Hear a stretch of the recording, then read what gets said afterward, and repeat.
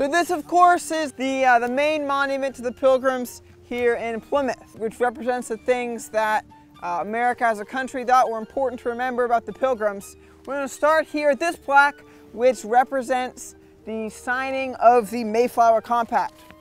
So if we go back to 1620, as the Pilgrims are approaching, they've sighted land on the Mayflower. They have a problem. Their patent was from the Virginia Company, but they were in New England. This means that they were in an area that they did not have legal authorization to be in and did not have a legal form of government set up.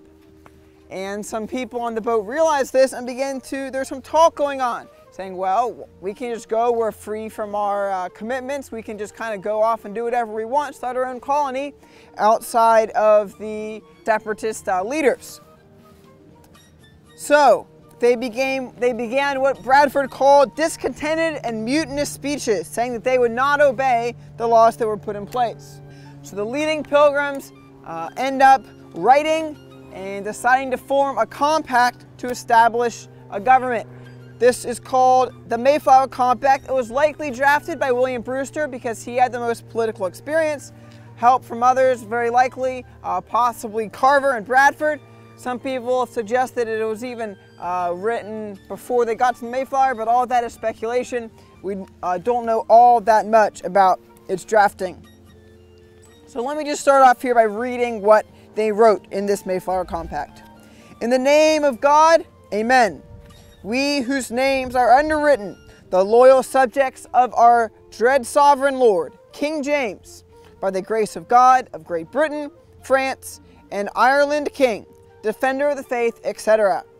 Having undertaken, for the glory of God, the advancement of the Christian faith and honor of our king and country, a voyage to plant the first colony in the northern parts of Virginia, do by these presents solemnly and mutually, in the presence of God and one of another, covenant and combine ourselves together into a civil body politic, for our better ordering and preservation and furtherance of the ends aforesaid, and by virtue hereof to enact, constitute, and frame such just and equal laws, ordinances, acts, constitutions, and offices from time to time, as shall be thought most meet and convenient for the general good of the colony, unto which we promise all due submission and obedience. In witness whereof we have hereunder subscribed our names at Cape Cod the 11th of November in the year of the reign of our sovereign Lord, King James, of England, France, and Ireland the 18th, and of Scotland the 54th, and O Domini 1620. So what followed below were the signatures of almost all the male heads of households and several of the certain servants. Some argue that all adult males on the Mayflower signed it, and that all those who didn't were young servants, or those here only temporarily. So there's not complete agreement on the people who didn't sign it, who they were, but it could have been all the men. At the same time, John Carver is chosen as governor. The plan before they came was for him to be governor, but they confirm it by an election by the people. This is the first elected governor in the New World by the Pilgrims here on the Mayflower off the coast of Cape Cod. Plymouth continued to choose governors every year and other officers as necessary. So, the Mayflower Compact. It was at once both an unremarkable and revolutionary thing to do, depending on what perspective you look at it. So the Virginia Company, to the south of here, had given liberty to the plantations formed under their authority to make constitutions and laws, where they were settling far away from the existing government. So other people in Virginia could have made a government like this.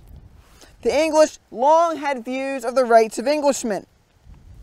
The separatists, of course, had also been living in the Dutch Republic, and there they may have picked up and been influenced by further ideas on the rights of men. As far as the election went, it was common in England to elect both Parliament and local offices. So in these ways, making a form of government was not remarkable. Electing a governor was not remarkable. But what was remarkable about it? Because the important thing about it is it was a milestone. It's a document to be remembered. and a moment in time to be remembered. It was the first document of this kind in English America. This was the first permanent English colony in New England, and it was founded on a written constitution agreed to by those who were going to be governed. It was built on a lot of foundations of English common law, of English government, of the separatist theology in particular that went into it. This was something the Pilgrims themselves in their writings recognized as an important moment in time. 1636, 16 years later, they referenced back to it, along with other letters of patent that they were later granted by the king. So it was in some way caused by a temporary problem because they needed to keep these rebellious strangers in check, but it was a fundamental expression of their views of government, views that not everyone in England would have necessarily agreed with. And when they made that reference in 1636, it would be expected that they would reference the patents from the king, because that would be where most people were viewing their legal authority to settle here. But to reference the compact, that was more revolutionary. That this seemingly temporary arrangement, they still saw it as foundational to their government. So I want to consider 4 different important parts of this compact and where those ideas were coming from and where they led to. The first is the Doctrine of Covenants. So this is a covenant, a solemn agreement, an oath of a group of people coming together under God. The Pilgrims believed fervently in church covenants. That was how their churches were established. They were local congregations covenanted together. A group of believers form a local church and sign on to a written covenant. They saw Israel itself as a nation that was covenanted together in a similar way to churches. This is what Robinson wrote about their church covenant. "We are knit together as a body in a most strict and sacred bond and covenant of the Lord, of the violation whereof we make great conscience, and by virtue whereof we hold ourselves straitly tied to all care of each other's good." So with the Mayflower Compact, they were bringing that view of the church covenant to the civil sphere. They were establishing a government based on a compact with one another. This is an important thread of through history, where a government is not formed by a king, by his divine right, but it's formed by people gathering together and agreeing to form a government under the authority of God. 2 decades later, there was the Solemn Leaguing Covenant between England and Scotland. And the Scottish Covenanters, as that party grew to be called, they would die in defense of that covenant. People died because of the covenant that they signed, that they saw as foundational to their government. This same theory or principle of covenants is what is behind our Constitution, where we put a document in place, a written agreement saying here's how our government operates. Here are the powers of the government, here are the rights of the people, and that it goes back to the Mayflower Compact, along with many other things in our history. So the second point from this compact was the consent of the governed. This is a compact not dictated from on high, not written by the king, not dictated to the passengers by the leaders from the separatist church. It was formed by the consent and agreement of all the men. They were subject to a government that they themselves were creating and will continue to control by regular yearly votes. They did acknowledge the King of England, under whose authority that they had come, yet this principle of the consent of the governed fundamentally contradicted the idea of the divine right of kings, that the king is appointed by God, and that appointment means that he has a divine right to govern the nation however he wants, and that the people have no rights that come against the king. This would be the basis for removing tyrannical kings, as would soon be done just a few years later in the English Civil War. Again, a direct connection to our Declaration of Independence, where the people have a right to alter or abolish a government that does not fulfill the ends for which the people established it, and that it's a government that is derived its just powers from the consent of the governed. Third point, the Mayflower Compact was formed by the freeborn citizens of England, not by an aristocracy. This is a big difference from Jamestown. Jamestown, they were coming, and the plan was to set up the same feudal-like system that they had in England, where there's lords that control much of the land. There's an aristocracy that have a lot more control over the government. This is different. Most people that are coming are not gentry, and those that are not trying to exercise the powers that their birth may have given them.